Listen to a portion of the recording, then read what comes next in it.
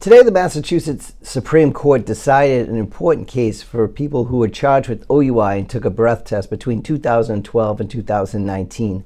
My name is Michael DelSignore, Massachusetts OUI lawyer. In today's video, I'm going to tell you how that case may allow you to get your prior OUI case removed, vacated, if you took a breath test between 2012 to 2019. It's about August of 2019, 2012, basically any of the cases with the 95 breath test machine would be covered by this decision. So let's talk about what the decision does. It says that there's a presumption of misconduct by the Office of Alcohol Testing. Just a brief overview. So what happened was breath test evidence was shut down for a substantial period of time in Massachusetts. And there were two shutdowns. The first was from 2012 to 2014. The original ruling by Justice Brennan said that because the OAT didn't have a method to annually certify the breath test machine, all those results would be excluded. After that date, it was revealed that there were major discovery violations, that the Office of Alcohol Testing was hiding evidence, not complying with discovery, and the breath test evidence was shut down until 2019, the summer of 2019, when finally Justice Brennan said that they had rectified the problems. The Office of Alcohol Testing became accredited. They put discovery online, and he found at that point they had sufficiently cured the issues that were plaguing the Office of Alcohol Testing.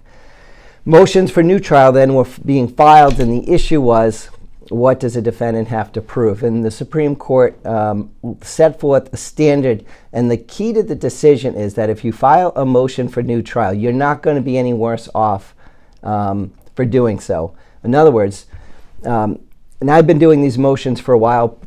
Prior to the Hallinan decision, I've had many clients vacate their old OUI cases, but the danger was always that the registry might resuspend your license if the case was retried and you were convicted.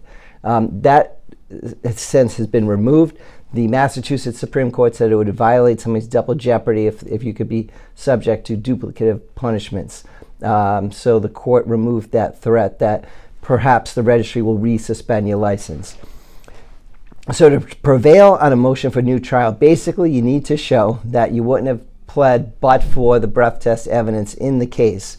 You'll need affidavit from your lawyer. You can fill out an affidavit showing that the breath test was a substantial consideration in your decision to take a plea. And for many people, it would be. Now, the government might be able to show that the case was so strong that to rebut that presumption, that maybe it wasn't just the breath test, but the other evidence. But in many cases, these motions should be allowed. And when they're allowed, in many cases, I don't expect the DA's office to re-prosecute the case. Some DAs will, but I've had at least 10 of these.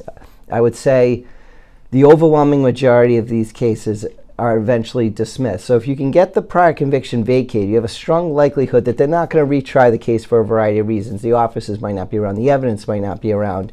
The DAs may be satisfied that you completed the program, you've stayed out of trouble, that at this point it's just in the interest of justice to let everyone move on.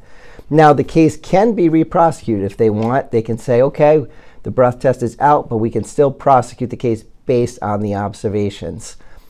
For someone who's currently has a charge of an OUI third, if you have one of these old OUI cases where there was a breath test, vacating the case is a major defense in your case and a major help to you getting your license back. It would take the OUI third to a second. It would drop a refusal suspension from 5 years to 3 years.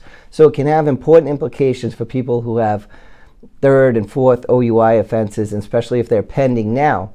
Even if you were, say, found guilty of that old OUI from 2013 and you had one pending, your third offense would still be a second offense. You basically would have you could have two second offenses pending at the same time, but you can't have a third offense without the conviction being at the time you were charged. And if it's vacated, then you don't have that prior offense. So you avoid potential mandatory jail time. You cut possible license suspensions.